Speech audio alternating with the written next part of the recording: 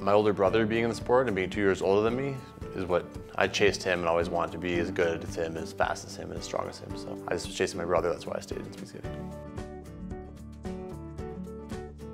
So far the highlight of my career has been winning a silver medal in the 1,000 meters individually in Sochi after Gilmore Junio generously gave me his spot to compete for Canada for that medal.